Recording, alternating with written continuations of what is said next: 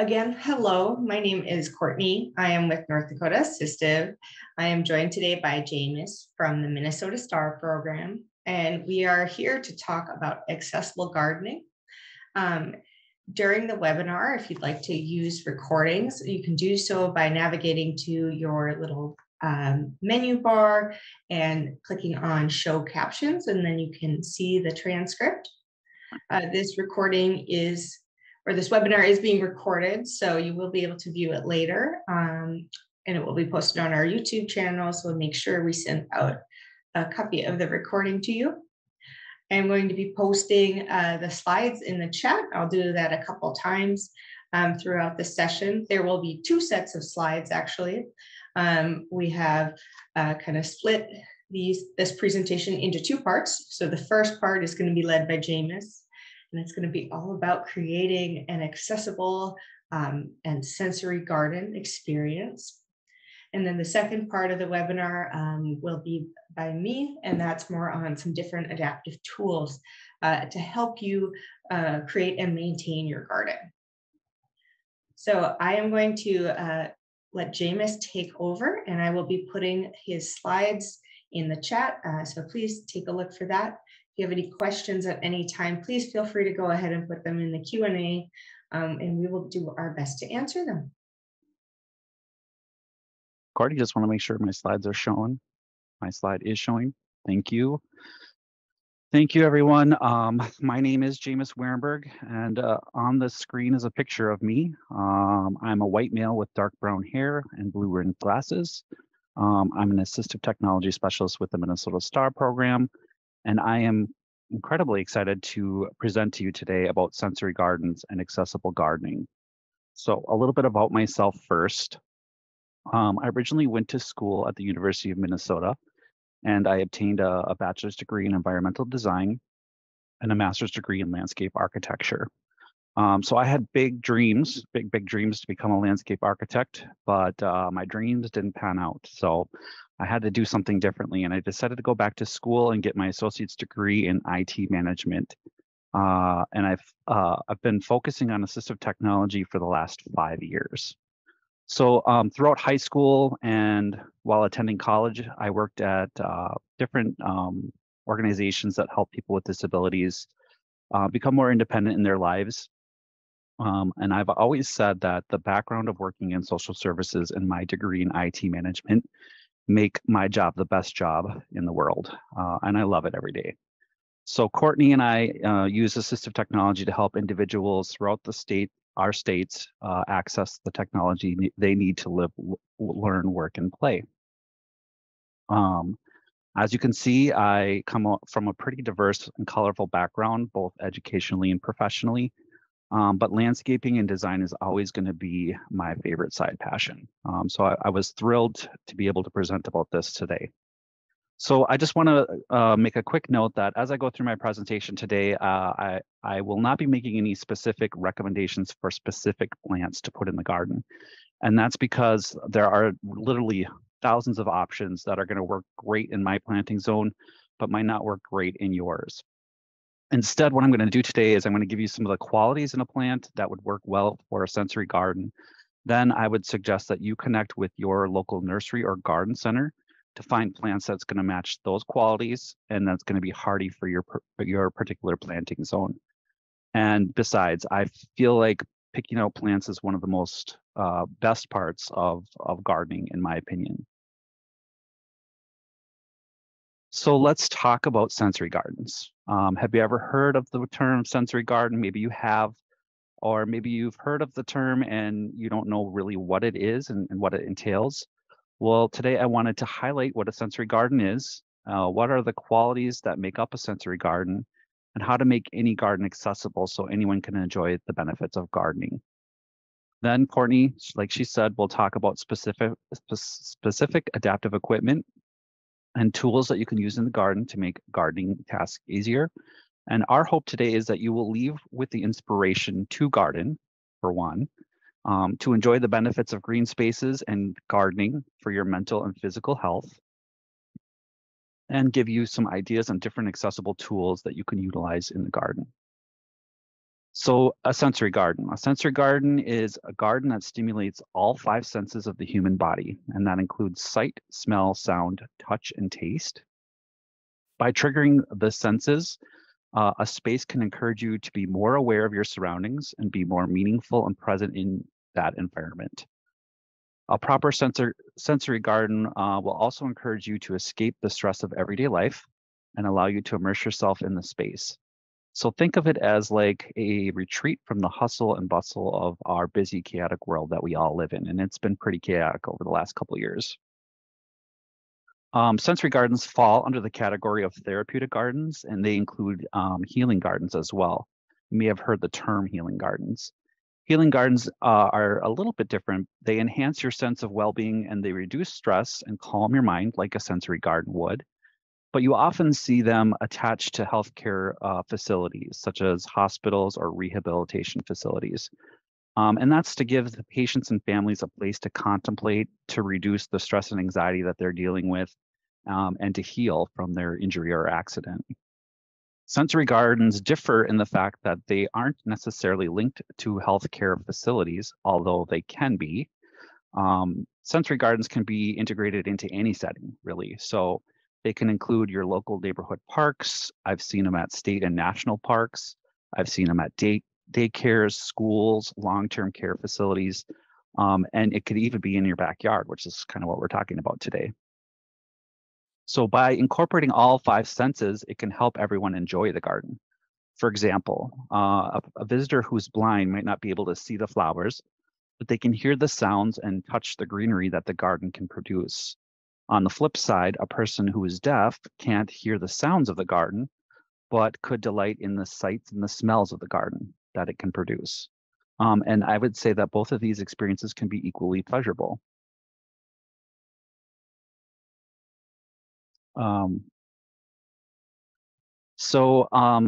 In this slide, I have a short audio clip that I recorded using freeze sound. So this is something I created.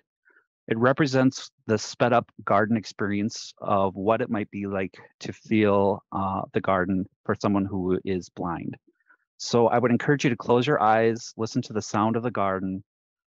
There's no one talking on this audio clip. There's only sounds of birds singing, feet walking on the gravel, some water that's battling in the background, some frogs that are croaking, and a little faint humming of a song called Mockingbird.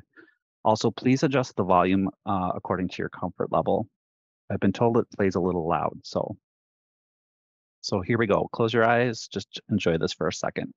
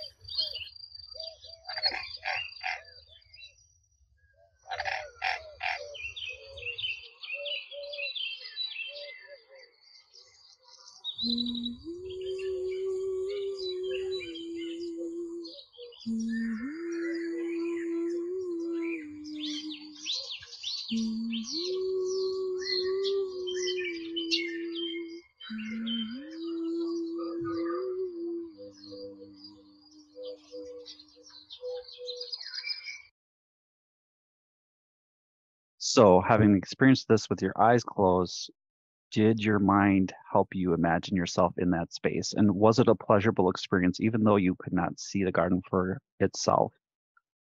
Now, understandably, this experience would not be as pleasurable for someone who is deaf or hard of hearing, since the sole sense that you're relying on here is your hearing.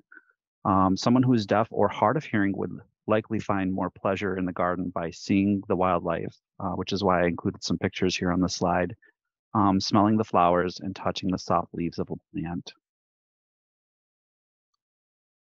Now that we've gotten a taste of how important the senses play in experiencing the garden, let's look at each individual sense and how the design and plants play a role in heightening each sense. So the first one we're going to investigate is the sense of sight. Designing with sight involves using colors, shape, sizes, and textures that draw your eyes' attention. Color can be bright and bold with high contrast, or it could be monochromatic, which is more of a subtle grade of the same color. It's really up to you and your choice. Color plays one of the most important roles in creating visual interest in the garden. If you happen to have a site with a great view like this one on this picture on this slide, capture that view and frame it with the help of plants. It can happen if you happen to have the opposite. If it's not a good view, you can cover that view with the help of plants as well. So in the picture on this slide, the tall columnar trees are helping to frame the rolling countryside in the distance. And it makes it feel like kind of a rolling English countryside. Plants are the medium in the garden and capture the essence of this space. So inside the garden, you can showcase areas of interest inside of the garden to create interest through the use of landscape features. Those include water features, sculptures, shiny objects that can draw your attention away from the stressful thinking and into a more inquisitive mindset. So using plants that have varied heights and textures can create flow and interest, visual interest. And that's because our eyes love the juxtaposition of soft and coarse, light and dark, short and tall. Those opposites really make it attract us to those elements. They encourage our eyes to move across the site and take in the entire composition of the garden. Putting in plants that attract wildlife can help bring the wildlife closer to you. This can provide visual interest as you look at the beauty of the animal and watch their behavior. Examples of this are represented in a few pictures I have on this slide, which includes a hummingbird getting nectar from a pink flower bud and a large bumblebee crawling over a round blue flower. Putting plants that add visual movement, such as ornamental grasses, can actually capture the movement of wind. So in the animation on this picture, it's showing how the wind can move across the grass and create the grass to sway. So wind is something that isn't visible to the eye, but it can be made visible through rhythmic swaying of ornamental grasses. Sculptures that can draw your attention, like water features and shiny objects, can also create interest. A couple examples that I have on this slide include a water feature that spins water into a vortex shape. This invites the visitor to stick their hand into the water and interact with it. In fact, that's what it's designed to do. And then we have a shiny mirrored tile planter that spins and it casts light from the sun all around the space, like a disco ball. So the glints of the sun that are reflected from those mirrors into your eye make you look towards that area and pay attention to what's going on over there. Designing for smell is equally important. So certain aromas can create emotional connections. For instance, most of us may have a nostalgic reaction to freshly cut grass, freshly baked apple pie, freshly cut Christmas trees, or maybe a fresh bouquet of red roses, because oftentimes those scents will trigger pleasurable memories of the past. And that's the reason why a lot of these scents are used in perfumes, lotions, and candles, for instance. They trigger a happy response, and the same response can be triggered in the garden when you use those scents in the garden as well.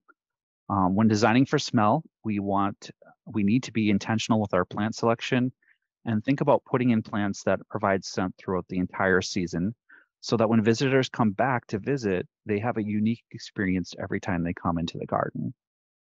So the picture on this slide is a young child who is smelling a purple lilac bloom.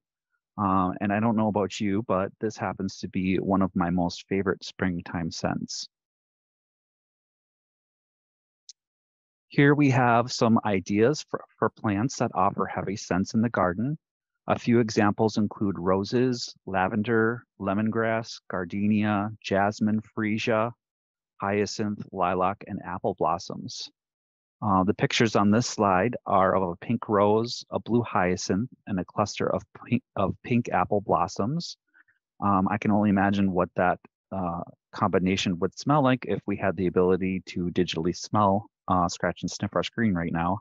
And I'm hoping that that technology will be available someday soon. So fragrant herbs are also provide a strong emotional response and make a space more inviting. Frequently used herbs include rosemary, mint, oregano, chive, sage, and many more. The benefits of planting these for smell is that you can also use the herbs in your cooking, which we're going to talk about in our taste section in a little bit. Flowers and herbs are typically kind of the go-to choices for smell in the garden, but many forget that mulch is very aromatic as well. Most mulches are made from cedar and pine trees, which we've already established is a great smell to many people. But many may not know that there's different mulches out there that have a unique smell, such as cocoa bean mulch. Cocoa bean mulch is a byproduct of making chocolate, and the mulch literally smells like chocolate when you walk by it. So imagine walking through the garden and you're smelling chocolate and roses, and what that experience might be like. Maybe very romantic perhaps, or maybe it'll just make you crave your favorite candy bar. But either way, it can trigger a response. I just want to note that cocoa bean mulch is toxic to pets. So if you do have pets, use caution when using this mulch. Seamus, this is Yes. Courtney. I just wanted to share a quick comment that was in the chat. It was from Sue, and she said that she really enjoys lilacs. Two great memories from her grandparents' farm. Yep, there's that nostalgic piece that I was talking about. We often have a lot of scents that are very nostalgic to us, and so incorporating those into a sensory garden is very important. Thanks for sharing that, Sue.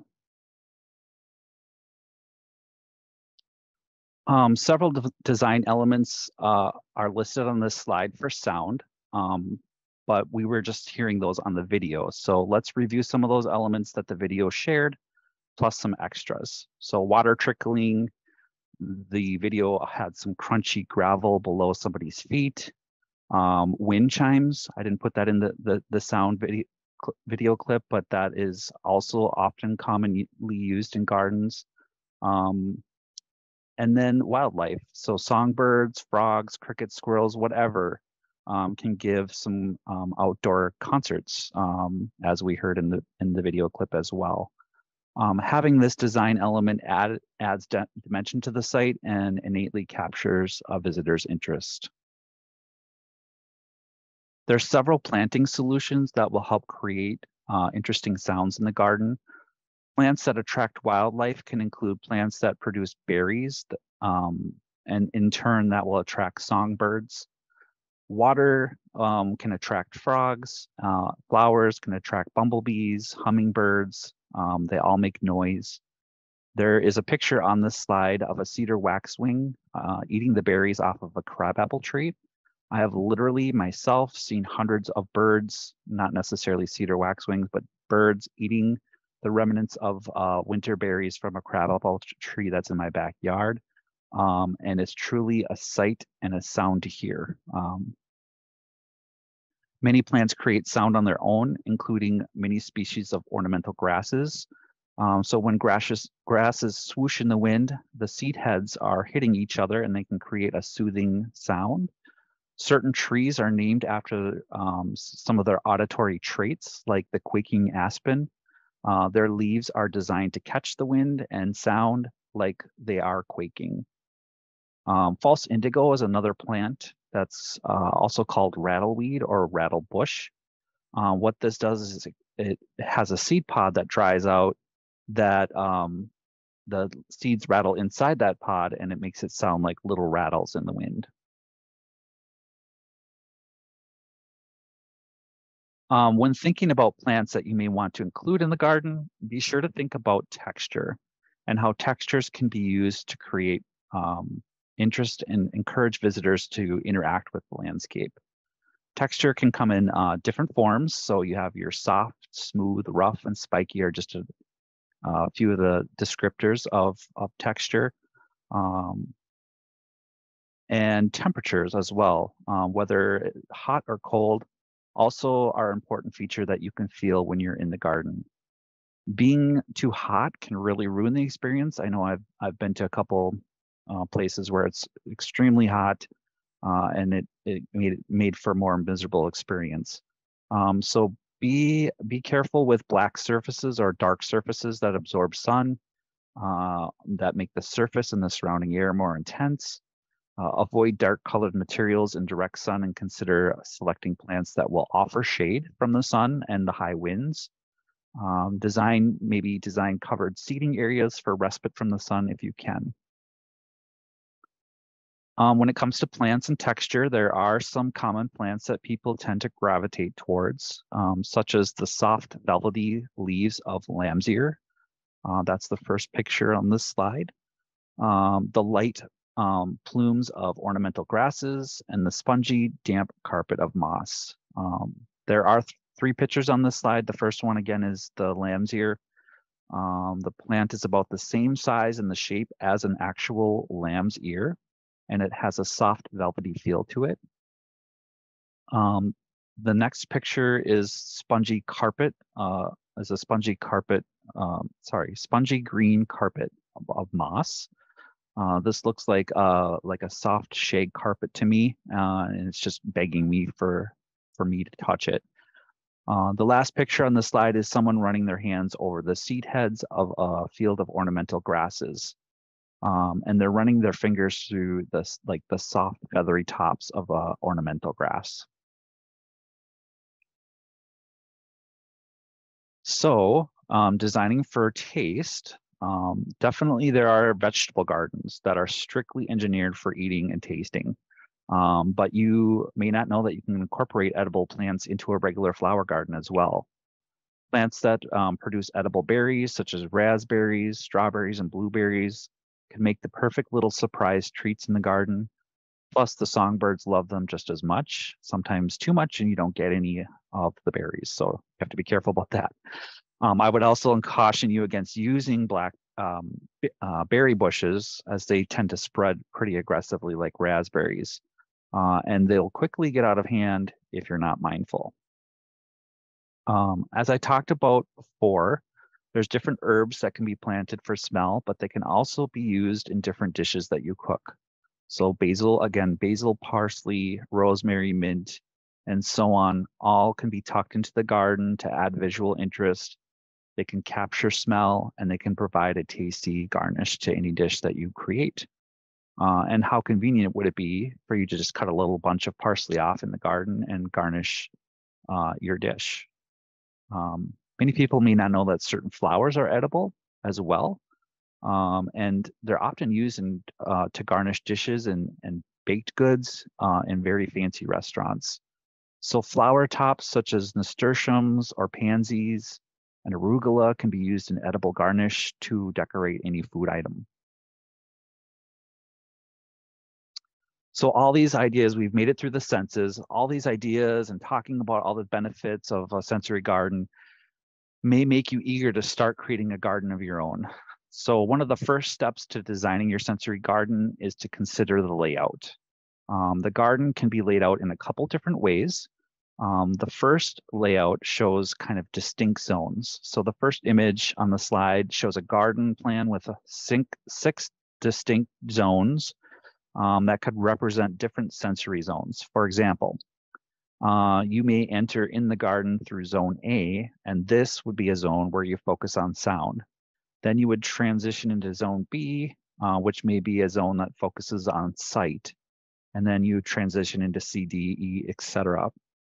So in this example, you're forcing the visitor to experience the site according to your design choices. And this is more of a progressional type of experience. So another layout is to take the entire site, incorporate all the senses and design principles into one all-inclusive, all-in-one multisensory experience. So this means that the sensory design principles and plantings are incorporated together throughout the entire site. So sight, smell, sound, touch, and taste are present wherever you go.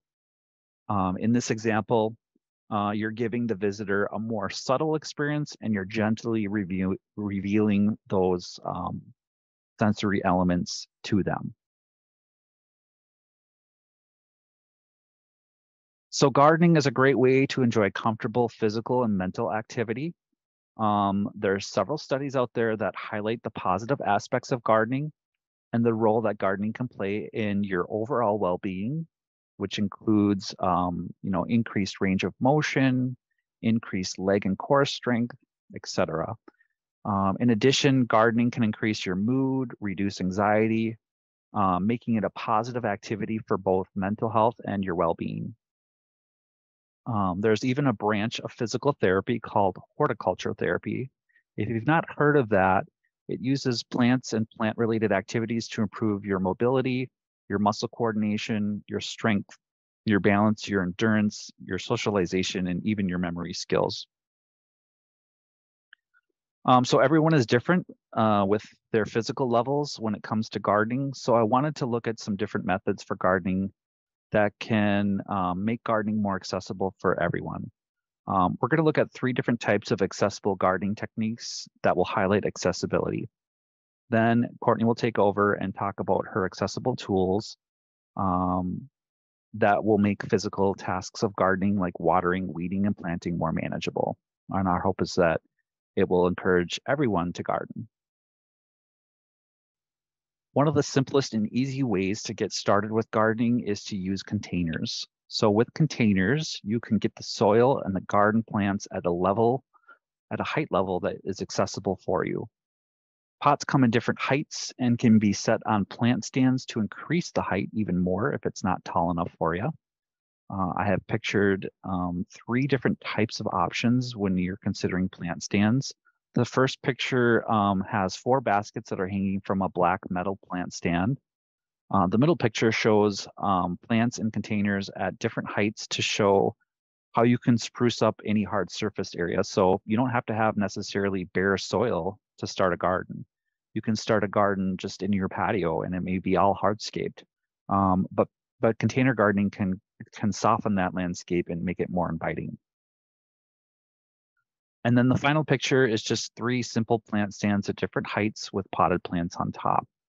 There's lots of options out there, guys. So this is just a quick sampling of what's out there. Container gardening makes it easier for the gardener to reach the plant, to weed, to water, and to plant. Large size pots also are heavier, which can make them stable enough to lean on for support and prevent falling. One step up from container gardening is raised bed gardening. So here you have a larger area of garden to plant and work with. It allows a chair or wheelchair to get underneath the bed for easier access. And a raised bed is great for areas with very limited space. So a raised bed garden will have less compacted soil, it'll have less weed pressure, and it will have better water drainage. In the springtime, these beds, if they're outside, will warm up quicker for earlier planting and faster growing cycles, which means that you'll have more mature plants and vegetables earlier in the growing season than regular ground gardens. We do have a few examples of some raised bed gardens displayed on this slide. This first picture is showing a rolling indoor-outdoor raised bed garden by Accessible Gardens. This garden is on some caster wheels, so it makes it really easy to wheel it inside and outside. The garden will collect and divert any of the excess water in this raised bed garden to a container that is anchored to the leg, that you can recycle the used water if you want, which I thought was a cool feature.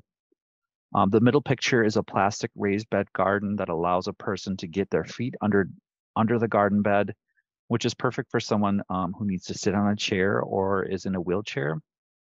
Then the third picture is another raised bed garden, which is more permanent, which allows someone in a chair or wheelchair to access the bed from both sides at multiple locations. So this type of raised bed garden is probably a good choice for maybe a community garden where there might be multiple people working together to maintain a garden. Vertical gardening is another way to give someone easier access to plant, water, and weed their garden. It also reduces the garden bed footprint for a more compact and eco-friendly design option. Wastewater is lessened because as you water from the top, the excess drips down into the next tier, down to the next tier until it reaches the bottom. So on this slide, there are a few options to consider when vertical gardening. This first picture shows an inexpensive canvas shoe organizer. So instead of stuffing the pockets with shoes, each pouch is stuffed with soil and a plant. So it makes it for kind of a cheaper option to create a vertical garden. The second image is a picture of the farm stand, which can grow 12 to 36 different fruits, vegetables, leafy greens, herbs, or edible flowers all in one stand. It can be placed indoors or outdoors, and it will even self-water and self-fertilize itself. So this option makes it extremely easy for anyone to garden, to eat fresh grown produce.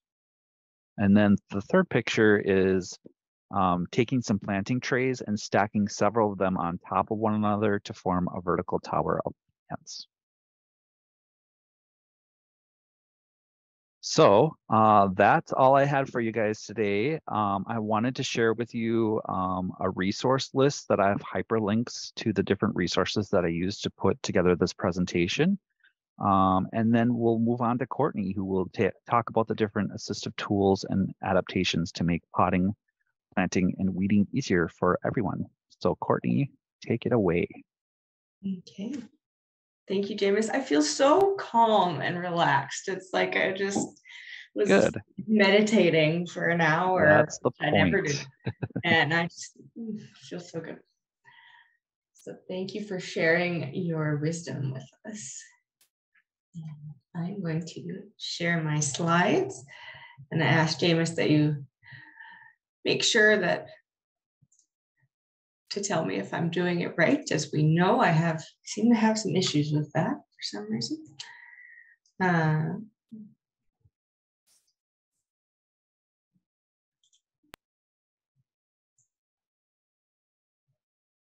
Okay.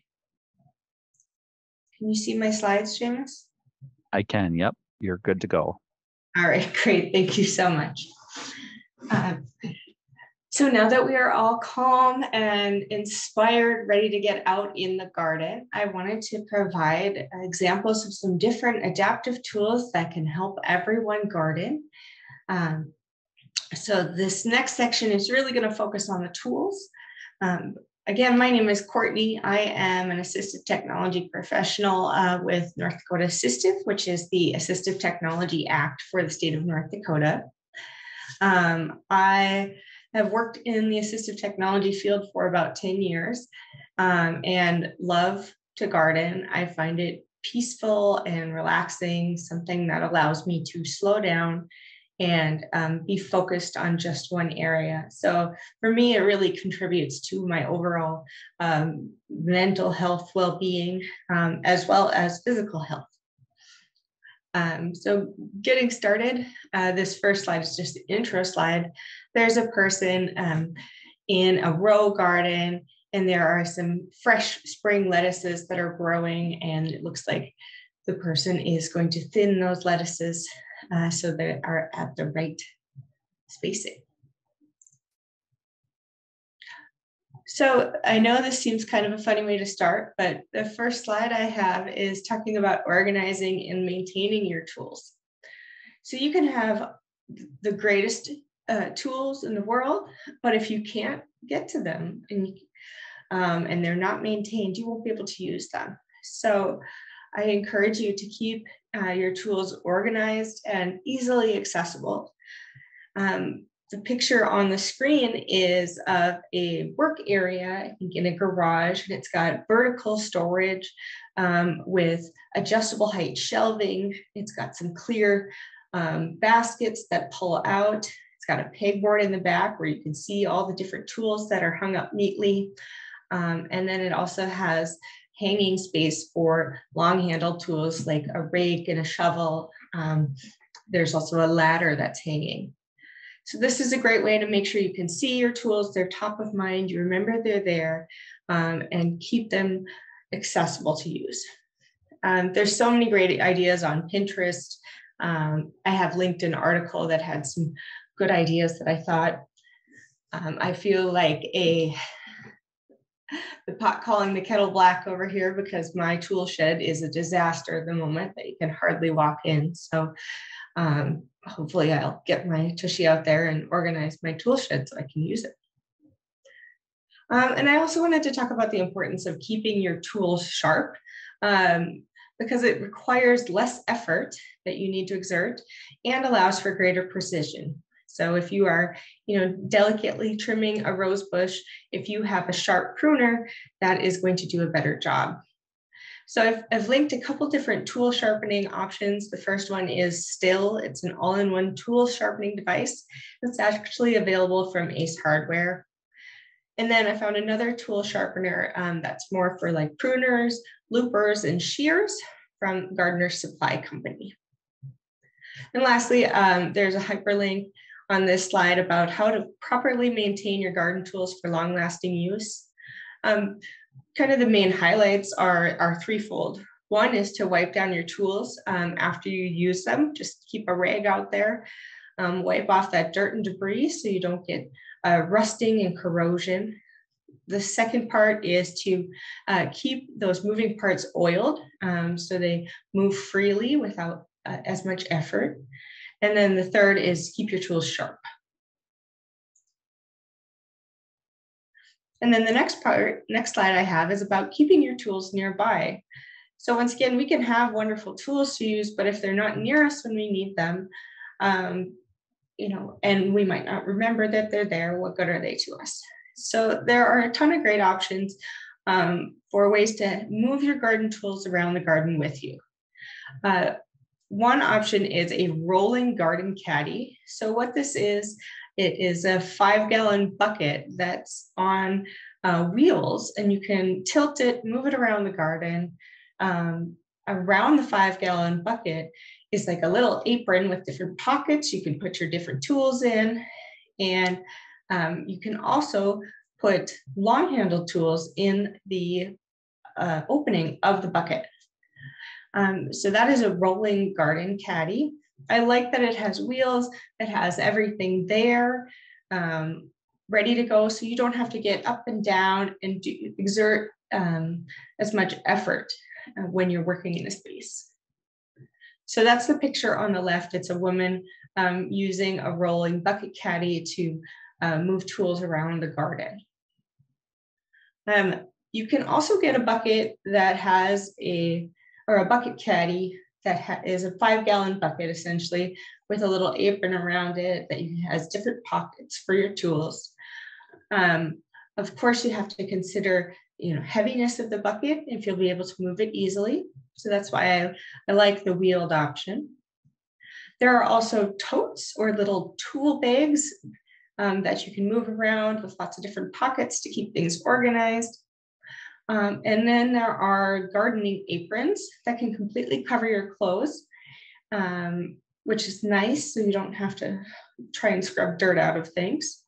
And then there are ones that have large pockets on the front that you can place your produce in, your garden haul, if you're picking zucchini out there, instead of, putting them all in a pile. and then picking them up. You could be putting them into your apron.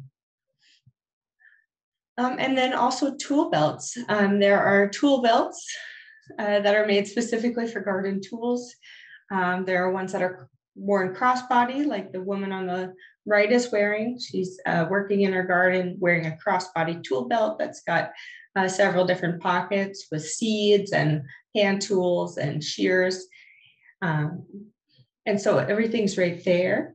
Or you can do more of a traditional carpenter work belt that sits around the waist, keeps your tools right there, ready for you to use. The next slide I have is about ways to reduce strain on your knees. So this is particularly for if you're doing in-ground planting, but also if you are, say, filling pots that are lower to the ground, and maybe you want to reduce some strain on your knees while doing that. So the first picture I have is just of a foam kneeler pad, and we see these all over the place. Usually you can get them for $5 or $6. I happen to find one that's made by the company Gorilla Grip, and it's an extra dense, thick foam pad that just would provide a little more support than some of those thinner ones you can get for very inexpensive. A step up from that would be to consider a garden kneeler. That's what they're called. So if you do a search for a garden kneeler, you'll find many different options. But what these are is they're a little bench that has handles, and that bench level can be adjusted either down. So if you are kneeling to work in the garden, in an in-ground garden, like the woman in the picture is kneeling down on this garden kneeler to work in her in-ground garden. Or you can adjust the level and bring it up and sit on it, actually. Then there's handles on both sides to help you raise from a kneeling or a seated position up. So great for stability as well. Oftentimes these garden kneelers have little pockets on the side, so you can store a few tools in there. Again, keeping everything nice and close to you. And then a step up from that is a garden cart with a swivel seat. So that's my last picture on the right. It's a four-wheeled cart made of metal. It has a swivel seat that looks like an old tractor seat. It can move all the way around. So you can work in one area and then swivel around without moving the cart at all. Just swivel your seat and work on the opposite side of you. These carts are nice. You can sit on them. You can put your tools in the little caddy that's at the back. They usually have long-handled handles that some can adjust up and down. And they're a great way to reduce the amount of bending and strain on your knees. You could also consider knee pads, that you can get at any hardware store. Okay, now I'm going to talk about some different hand tools, kind of really get into adaptive tools. And first off, I wanted to talk about some ways you can adapt tools you might already have at home. Maybe you have a spade that you love. Well, why go out buy a new one if you can adapt your current one to meet your needs? So there's many ways to do this. I'm just going to highlight a few different ones. The first option I have is called the Easy Hold Silicone Universal Cuffs. So these are a cuff that have two holes, one on each side of the cuff, and it can go around any tube type of device. So, and then rests along the back of the hand. So in the picture example is a person that is holding a hose in one hand, using the cuff, and a broom in the other. And they aren't having to grip at all because the cuff is keeping it connected to their hand. So it's great for someone with a weak grip or no grip strength. The next option I have is about industrial twist ties. These can be used for many different purposes in a garden, but one way to consider them for us is to think about using them to add a cuff type of example to your existing spade or shovel. So they are extra long. There's different lengths, so you could get them, say, in a 10-inch length. And they're just like a really thick twist tie that has foam padding on the outside that is weatherproof. And it's pretty comfortable to hold in the hand, but you could twist that and create a custom grip on your shovel or other tool. They're also great to be used to organize hoses and cords, and even can be used to support plants that might need a little extra help with that. And then the third example I have on the screen is of this foam grip tubing. Basically, it's like a small pool noodle where there are different diameter openings depending on what you'd like to put inside to provide a larger grip that is cushioned. And then lastly, I don't have a picture of this, but it's just grip tape can be added to your existing tools to give you a little better grip, maybe require a little bit less strength to hold on to something. Grip tape is usually used on baseball bats, tennis rackets, that sort of thing. But there are many different kinds out there for grip tape. Jameis wanted to make sure everybody knows that he loves easy hold silicone universal cuffs for everything, not just gardening instruments. And I second that. And the nice thing about those is you can put them in the dishwasher. Okay, I went on to the next slide, and this is about another grip aid called the Active Hands grip aid. So this is really great for someone who has weak or no grip to be able to hold on to a hand tool or any other small item that you would need to hold in your fist. So what this does is it goes around the wrist and then over the top of the back of the hand and the fingers. And then it has these little loop pulls, and you pull that in and it closes your hand into a fist position around the item you'd like to hold. And then it Velcros down.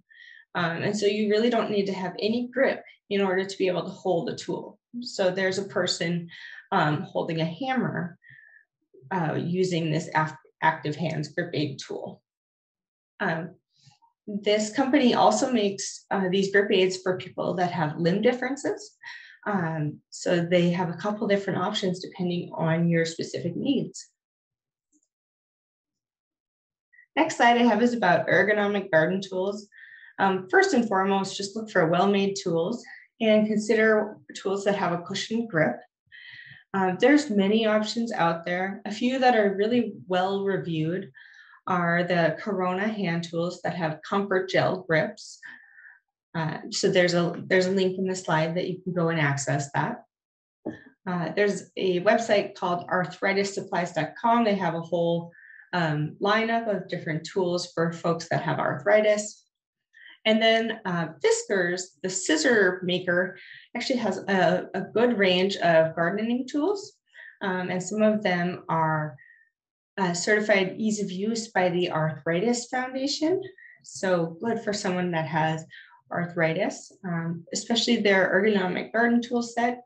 So that's what I have featured. The image I have featured is three different hand tools from that Fiskars ergonomic line. They just have these nice cushion grips and they're well made. There's little hooks at the end or holes at the end so you can hang it on your hook board, keep your tools organized.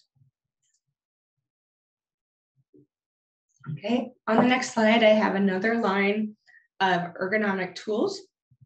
And it is called the Easy Grip Garden Tool line. That's the name of the company. But they make hand tools for the garden that have upright handles. So you can keep your hand in a neutral handshake position and hold on to, say, your garden trowel or your garden rake. So they make small hand tools, short hand tools that have that upright cushion. To add on to those, you can get what's called an arm support cuff. So those kind of extend and they run along the forearm, and then there's a cuff that goes over the forearm, and they allow you to use the strength of your forearm to, say, dig. So the picture on the top left is of a person digging with a hand shovel that has that add-on cuff, and their hand is in a nice upright position. They don't have to have as much grip strength on the handle because that add-on cuff is using the strength of their forearm, helping them leverage that.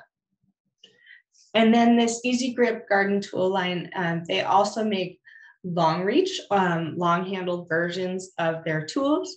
So this is great. They're these small hand tools, but they have this extra long reach on them, which is great for someone who needs to work from a seated or standing position. Another line of long-handled garden tools is from the company Yard Butler. So these tools are all designed to be used from a standing position and to use the gardener's body weight for leverage.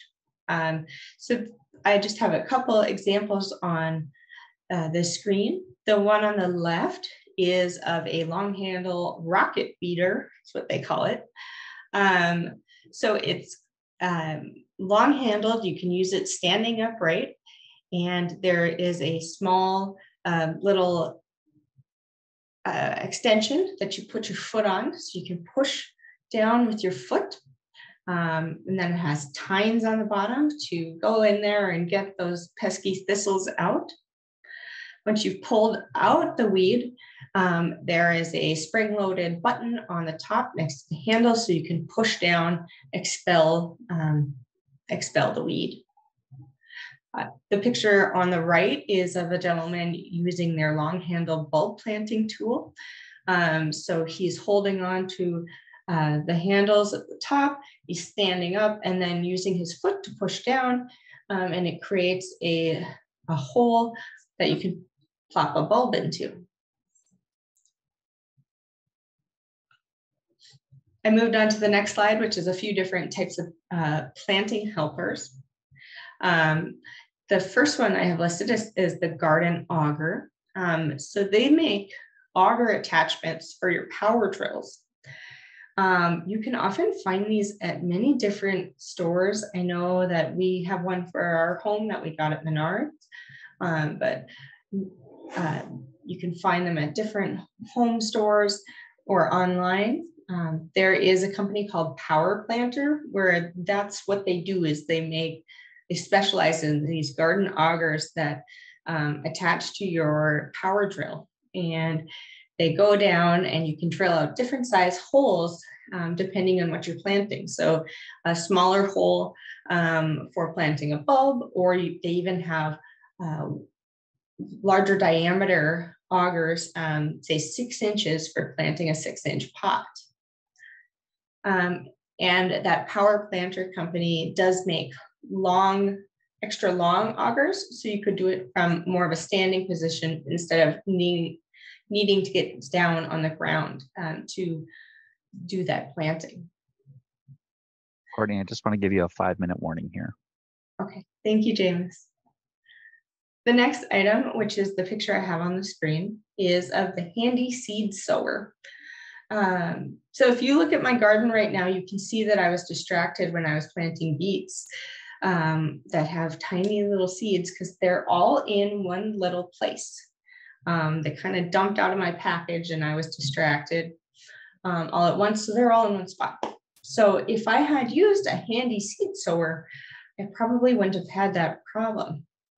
So it's just this small little plastic device that what it does is you place your seeds inside of it. It's got a lid, and then as you're going, you turn the top of it to release a small amount of seeds at a time. So it could be great for somebody that maybe has fine motor difficulties, trying to get those tiny little seeds out. About carrot seeds, if you've ever tried to plant those and know how quickly they can go everywhere. And then lastly is just an idea to use a long rigid tube to plant seeds from a standing position. So maybe you've used a hoe to create a line in your garden, and you're going to do row crops. Use a long PVC tube, and you can stand upright and drop your seeds slowly down it, and then you don't have to get down on the ground. Okay. Next section I have is about watering your garden. Of course, we have to maintain our garden. So on this slide, I have 4 different ways to make your garden hose easier to use. First idea is just to get a large handle grip that adds onto your existing hose tap or your faucet tap. So this is, what do they call it? The faucet grip. It's just extra large, and it's great for someone who might have reduced grip strength. And it creates a T grip and just goes on top of an existing round faucet knob. Another idea is to swap out that knob style, if I say turner honor, because I can't think of the word, with a lever style. Lever styles can often be easier to use for folks with weak grip or fine motor difficulties. So that's the bottom left picture is of a lever style controller for a hose. And then you can also attach a hose splitter to your spigot. And these are really nice. So if you say use a gardening wand to water some things and a hose with a sprinkler to water others, you don't have to be detaching your hose every time. You can leave that on. Related to that are these push-pull connectors or quick connect hose connectors. They don't require you to use any twisting motion to swap out your watering tool. So they just connect to your existing hose and spigot. For garden hoses, there's a few different ways you can make them easier to use. You can consider a coiled garden hose like the one pictured, a lightweight garden hose. The flexi hose is really well reviewed, a hose caddy with nice wheels, or you can even consider doing a drip irrigation or soaker hose. There is a great article that I found that's linked in the slides about which one might be better, but basically these allow you to lay out a hose and just turn it on and they'll water at the roots of your plants. So if you have plants that don't like their leaves wet, this is a really good option for them without having to get down on the ground. There's 2 ways I have on the next slide about watering that can be a little less hands-on and very inexpensive. The first is an Oya. This is a traditional indigenous method of watering. They are clay vessels, usually a clay pot that you just bury in the ground, and then you fill with water. And then they gently slowly release their water to the roots of the plants. There are also DIY drip irrigation systems. Found a good link for how to make those using old soda bottles. Next slide I have, I know I'm going to speed here. 2 ways to water difficult to reach plants. One is using a watering wand. These are come in different lengths, usually between 1.5 feet and 3 feet long.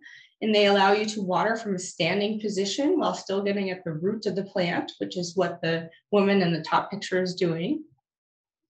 Another consideration is to add a plant pulley, just essentially creating a little pulley system for your hanging plants so you can lower them down when you need to water or do any tending.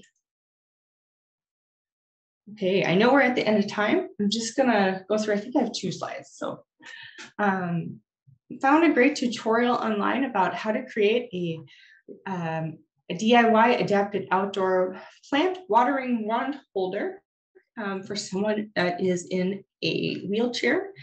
There's a link in the slides, but there's a young person in a power wheelchair, and attached to their power wheelchair by a clamp on the tray is a watering wand holder. They actually use fishing rod holders to keep this in line, and then they can go and water their garden. And I believe this individual is actually using a switch activated hose. Watering timers are very nice if you have if you're easily distracted, or you might forget that you're watering, so you don't flood your neighbor's yard, which I have done a couple times. So water timers just connect between your spigot and the hose. They allow you to program how frequently and for how long your sprinkler system runs. I defined a comparison article with some different options. And then lastly, smart irrigation systems can be a great tool, but they are cost prohibitive. They require internet, and they require that you have an underground sprinkler system. So if you have all those, wonderful. These smart irrigation systems use real-time information about the weather that they pull from the internet to water your plants appropriately. So they can be a really fantastic option. They just can be cost prohibitive for many. Amy just said that she left her hose running all night and she needs to set a timer. I feel that, Amy, I feel that. So my last slide is just know that we are here to help. Your state's Assistive Technology Act program is here to help. If we didn't talk about your specific need, that doesn't mean there's not a solution out there. Please contact us. We'd be happy to help you find the right solution. Also, your state's extension services offer great knowledge about plants, what types of planting, how to do raised garden beds and vertical gardens, and just some really fantastic resources. Courtney, I just want to point out that Monica in the chat threw out that here in Minnesota, they access the Minnesota Horticulture Society's free Garden in a Box program, which provides all the materials to help seniors or other mobility income challenged individuals start a small garden, which is an amazing program. So I posted a link to that program in the chat as well too. So thanks, Monica. Fabulous, Monica. Thank you for sharing. What a great program. Okay, well, thank you for joining us today, folks. Yeah, thanks everybody. Have a wonderful afternoon and get out there and garden.